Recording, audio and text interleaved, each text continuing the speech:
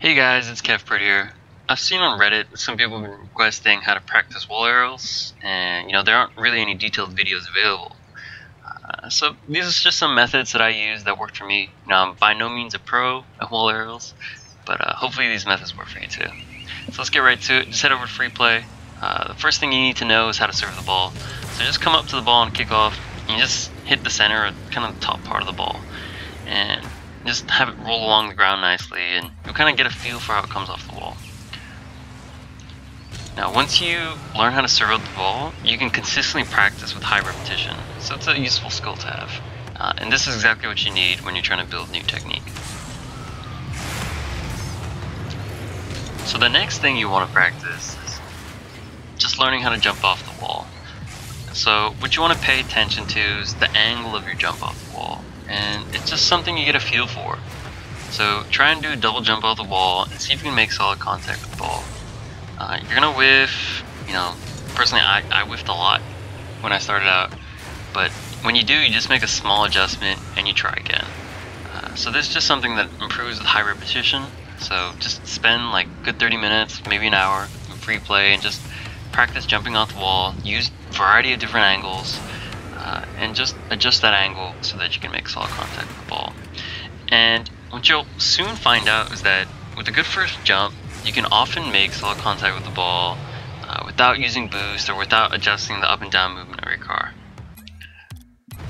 Next thing we'll cover is the dodge roll. So you just serve yourself out the ball, jump at an angle, and see if you can just make solid contact by spinning sideways into the wall. And this is just something that you get better with practice. Here the ball came off the wall a bit, so I just delay that second spin. When the ball is really close to the ball, you just do a quick dodge roll. There again, the ball is separated from the wall. So a couple things you can work on in free play is that you can practice clearing the ball over your goal. So you can just set it up like this, just roll it up, and the ball, before it floats over your goal, you can just clear it. There I just did a quick dodge roll, sandwiched myself between the ball and the wall, and just cleared it. And that just gets you out of pressure. You can also clear the ball when you're in offensive pressure, so you can just roll the ball up like that and go for the clear. That wasn't the best example of that, so you just try again, make an adjustment until you get it right. So that's much better. Next thing you want to practice is pulling away from the wall. So a quick thing you can do is just turn off ball cam, go on the wall, and jump and hold left stick down and pull away from the wall.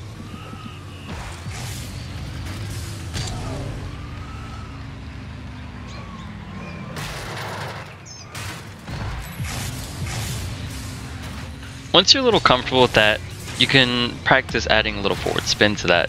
So you just jump, you pull away, as in hold left stick down, add a little boost, and spin forward. And you can just do this around the map. When you're comfortable with that, just start serving yourself up the ball and see if you can just jump, forward spin. You don't have to use boost in the beginning. Just go for simple technique. When the ball comes further off the wall, you can add a little boost, increase your reach. And just go around the map, see what you can do, make some plays. That was a pretty good center, so you can kind of see, where it might be useful. There, you're just pushing the ball up the pitch, and just experiment.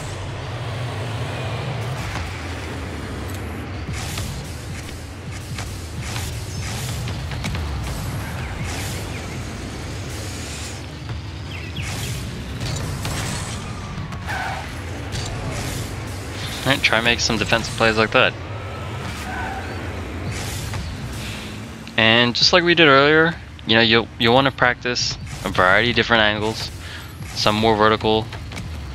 Practice setting yourself up for shots, wall passes. There I went for the rebound, so that's something you can work on.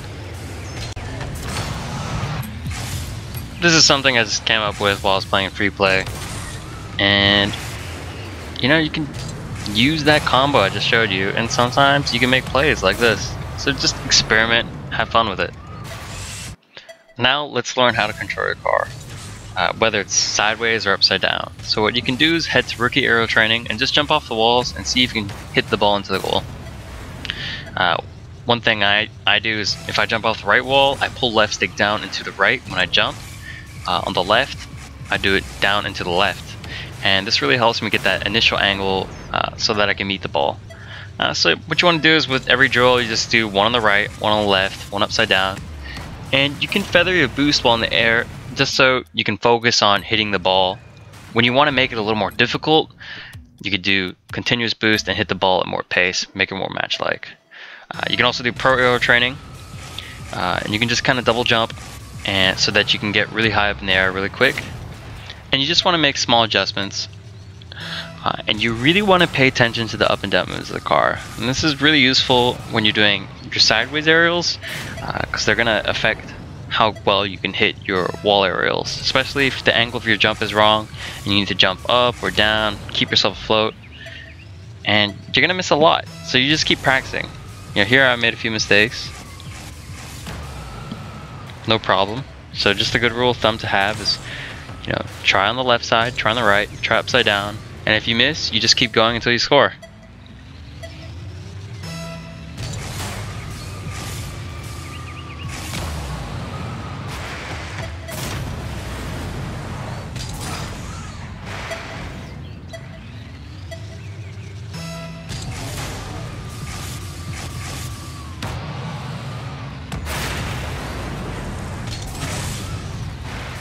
And now we can try some advanced techniques. So playing and understanding corners is a little different. You can start by rolling it up one wall and jumping off another. And what you want to focus on is just making contact at first. You'll kind of soon realize that, you know, like we covered before, the angle of your jump is the most important factor in you hitting the ball. There, my angle is really bad, so I just used boost to make, you know, a huge adjustment to make contact with the ball. And that about wraps it up. So I think I've covered quite a bit. You know, what you want to do, just so you're not overwhelmed, is just break down this video in parts, rewatch it, and then just focus on a little thing at a time.